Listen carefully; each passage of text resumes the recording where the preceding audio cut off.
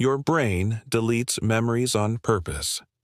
Wait before I reveal what your brain is secretly erasing. Hit that subscribe button, or this fact will be gone from your memory too. Done? Good. Did you know your brain intentionally deletes memories every single day? It's true. Your brain decides which memories to keep and which to toss, like cleaning out junk files on a computer. This process is called synaptic pruning, and it helps you think faster by removing unnecessary info. So, yeah, if you forgot someone's name or where you left your keys, that might have been your brain doing maintenance. But get this, the more you review a memory, the less likely your brain is to delete it. Repetition, survival. Ever feel like your brain's deleting the wrong stuff?